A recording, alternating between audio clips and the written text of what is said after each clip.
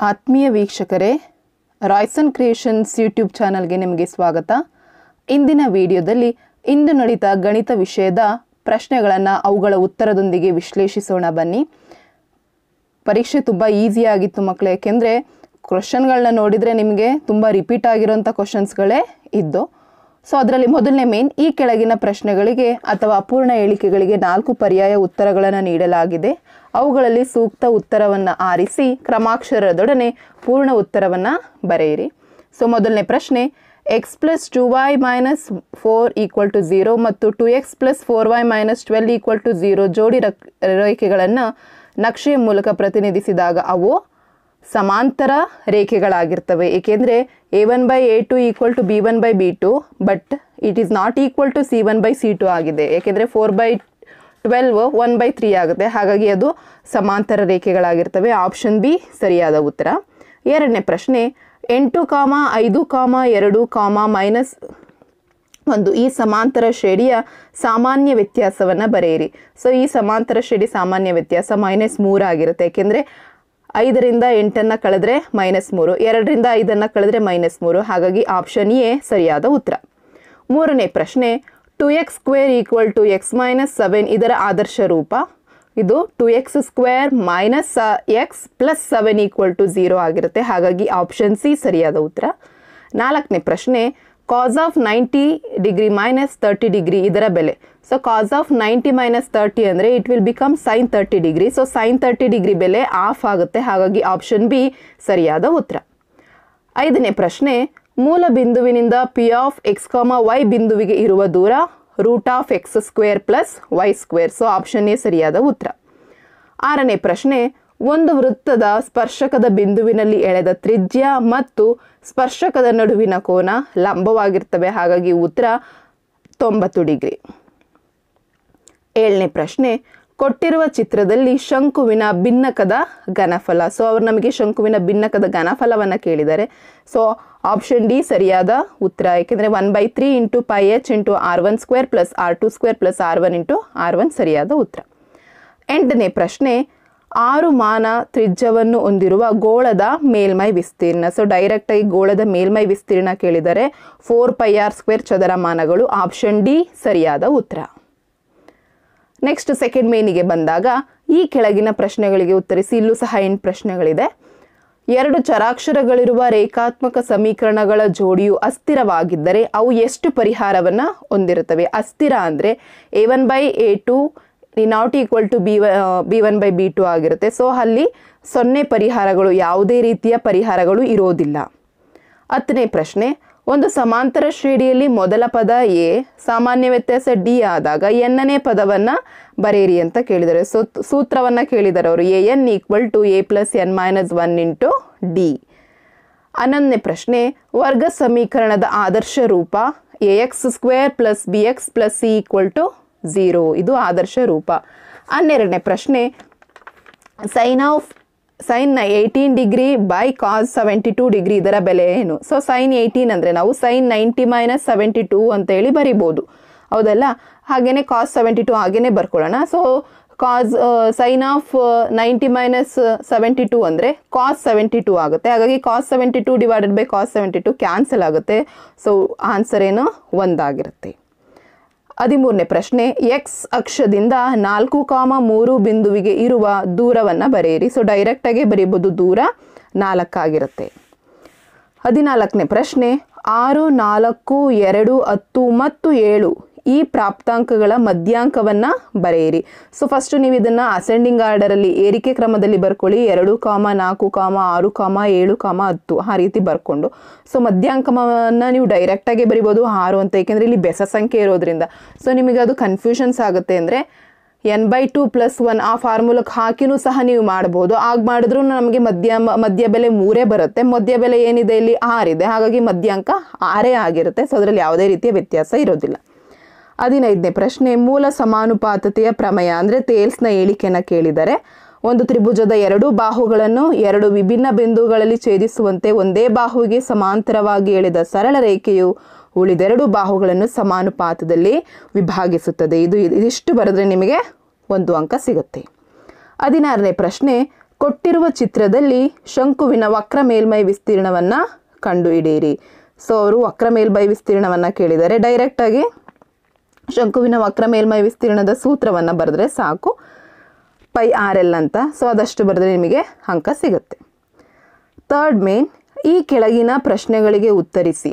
ಇಲ್ಲೂ ಸಹ 8 ಪ್ರಶ್ನೆಗಳು, ಪ್ರತಿಯೊಂದು ಪ್ರಶ್ನೆಗೂ 2 ಅಂಕಗಳಿರ್ತವೆ. ನಾನಿಲ್ಲಿ ಬಿಡಿಸಿದ್ದೀನಿ ಮಕ್ಕಳೇ. 17ನೇ ಪ್ರಶ್ನೆ, 2x + y = 8, x - y = 1. ಇದನ್ನು ನಮಗೆ ವರ್ಜಿಸುವ ವಿಧಾನದಿಂದ ಕೇಳಿದ್ದಾರೆ. ಸೊ ನಾನಿಲ್ಲಿ ಬಿಡಿಸಿದ್ದೀನಿ. ಸೊ 2 ಸಮೀಕರಣಗಳನ್ನ ಸಮೀಕರಣ 1, 2 ಅಂತ ತಗೊಂಡು ಅಲ್ಲಿ y ಕ್ಯಾನ್ಸಲ್ ಆಗುತ್ತೆ. ಸೊ ಉಳಿಯುವಂಥದ್ದು 3x = 9 ಆಗುತ್ತೆ. So x = 9/3. So 3 1s 3 3s, ಹಾಗಾಗಿ x ಬೆಲೆ 3 ಆಗುತ್ತೆ. ಸೊ x ಬೆಲೆ 3ಅನ್ನು ನಾವು ಸಮೀಕರಣ 1ಕ್ಕೆ ಆದೇಶಿಸಿದಾಗ 3 2s 6 ಆಗುತ್ತೆ. 6 + y = 8 ಆಗುತ್ತೆ. ಸೊ y = 8 - 6 ಆಗುತ್ತೆ. ಸೊ y = 2 ಆಗುತ್ತೆ. ಸೊ ಇದಿಷ್ಟು ಸರಿಯಾದ ಉತ್ತರ. 18ನೇ ಪ್ರಶ್ನೆ, 5, 8, 11 ಈ ಸಮಾಂತರ ಶ್ರೇಣಿಯ 30ನೇ ಪದವನ್ನು ಸೂತ್ರ ಬಳಸಿ ಕಂಡುಹಿಡಿಯಿರಿ ಅಂತ ಕೇಳಿದ್ದಾರೆ. ಸೊ ಇಲ್ಲಿ ಸೂತ್ರ ಏನಂದರೆ an = a + n - 1 × d. So a ಬೆಲೆ 5 ಆಗುತ್ತೆ, d 3 ಆಗುತ್ತೆ. ಸೊ a 30ಅನ್ನು ನಾವು ಕಂಡುಹಿಡಿಬೇಕು. ಹಾಗಾಗಿ ಎಲ್ಲವನ್ನ ಸೂತ್ರಕ್ಕೆ ಸಬ್ಸ್ಟಿಟ್ಯೂಟ್ ಮಾಡೋಣ. ಸೊ 5 + 30 - 1 × 3. ಸೊ 5 + 29 3 ಆಗುತ್ತೆ. ಸೊ 5 + 29 × 3 ಅಂದರೆ 87 ಆಗುತ್ತೆ. 87ಗೆ 5ಅನ್ನು ಕೂಡಿಸಿದ್ರೆ 92 ಆಗುತ್ತೆ. ಹಾಗಾಗಿ ಅದರ ಉತ್ತರ 92.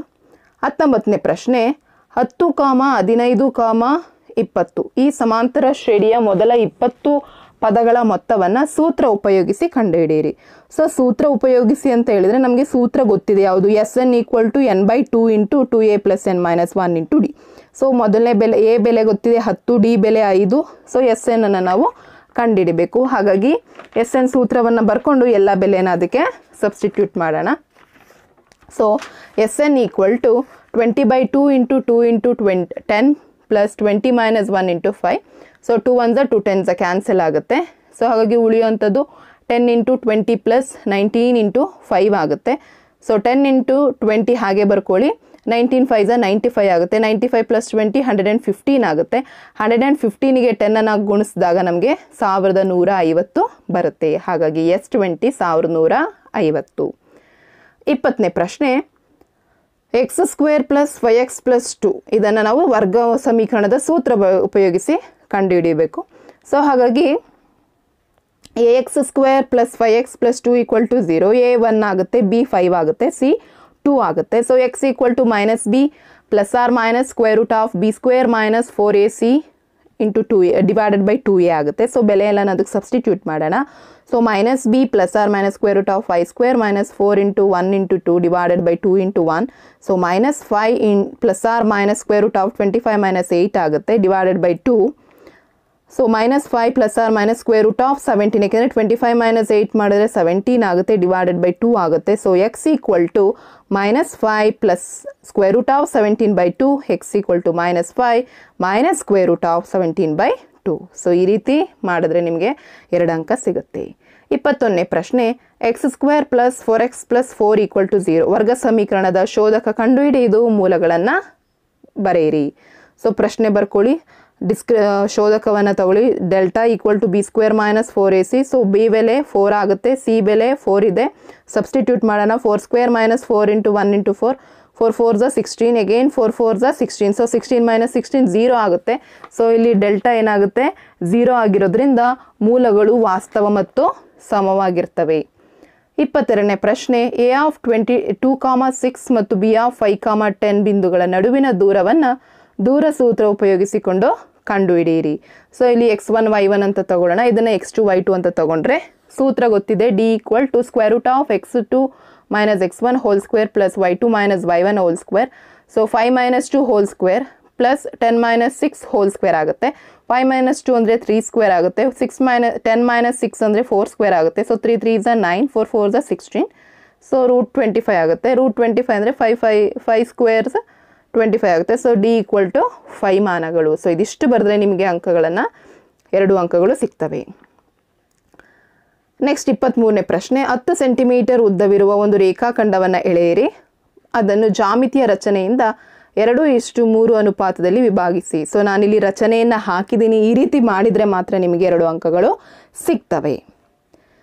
24ನೇ ಪ್ರಶ್ನೆ, ಬೆಲೆಯನ್ನು ಕಂಡುಹಿಡಿಯಿರಿ sign theta tan alpha. So ಈ ಚಿತ್ರದಲ್ಲಿ ನಮಗೆ ಸೈನ್ ತೀಟಾ, ಫಸ್ಟ್ ನೀವು ಸೈನ್ ತೀಟವನ್ನು ಕಂಡುಹಿಡ್ಕೋಬೇಕು. ಸೊ ಸೈನ್ ತೀಟಾ ಅಂದರೆ AB ಬೈ AC ಆಗುತ್ತೆ. ಸೊ AB ಏನಿದೆ 12 ಇದೆ, AC ಏನಿದೆ 13 ಇದೆ, ಹಾಗಾಗಿ 12/13 is the answer. So tan alpha ಅಂದರೆ BC ಡಿವೈಡೆಡ್ ಬೈ AB ಆಗುತ್ತೆ. So 5/12. So it is the correct answer. So ನೀವು ಇಷ್ಟನ್ನು ಬರೆದ್ರೆ ಈಸಿಯಾಗಿ ನೀವು ಅಂಕವನ್ನು ತೆಗೆದುಕೊಳ್ಬೋದು. ಸೊ ಮುಂದಕ್ಕೆ ನಾನು ನಿಮಗಿಲ್ಲಿ ಕ್ವಶನ್ ಪೇಪರನ್ನು ಹಾಕಿದ್ದೇನೆ. ಸೊ ಉತ್ತರವನ್ನು ನಾನು ನೆಕ್ಸ್ಟ್ ಬಿಡಿಸ್ತೇನೆ. ಸೊ ತುಂಬ ಈಸಿ ಇತ್ತು, ನೀವು ಅರ್ಥ ಮಾಡಿಕೊಂಡ್ರೆ ಪ್ರಶ್ನೆನ ತುಂಬ ಈಸಿಯಾಗಿ ಬಿಡಿಸುವಂಥದ್ದು ಇತ್ತು. ನಿಮ್ಮ ಮಾಡೆಲ್ ಕ್ವಶನ್ ಪೇಪರ್ ಮತ್ತು ನಿಮ್ಮ ಸ್ಟೇಟ್ ಲೆವೆಲ್ ಪ್ರಿಪ್ರೇಟರಿನಲ್ಲಿ ಯಾವ ರೀತಿ ಪ್ರಶ್ನೆಗಳನ್ನು ಕೇಳಿದ್ರೋ ಅದೇ ರೀತಿ ನಿಮ್ಮ ಪರೀಕ್ಷೆಯಲ್ಲೂ ಸಹ ಕೇಳಿದರೆ. ಸೊ ಅರ್ಥ ಮಾಡಿಕೊಂಡ್ರೆ ಮಾತ್ರ ನೀವು ಈಸಿಯಾಗಿ ಬಿಡಿಸ್ಬೋದು. ಅಂಥ ಕ್ಲಿಷ್ಟಕರವಾದಂಥದ್ದು ಏನೂ ಇಲ್ಲ, ಡೈರೆಕ್ಟಾಗಿ ನೀವೇ ಆನ್ಸರನ್ನು ಮಾಡ್ಬೋದಾಗಿತ್ತು. ಸೊ ಇಲ್ಲಿ ತನಕ ನೀವು ಈ ವಿಡಿಯೋವನ್ನು ನೋಡಿದ್ದಕ್ಕೆ ಧನ್ಯವಾದಗಳು. ನಿಮ್ಮ ಮುಂಬರುವ ಪರೀಕ್ಷೆಗೆ ಆಲ್ ದ ಬೆಸ್ಟ್.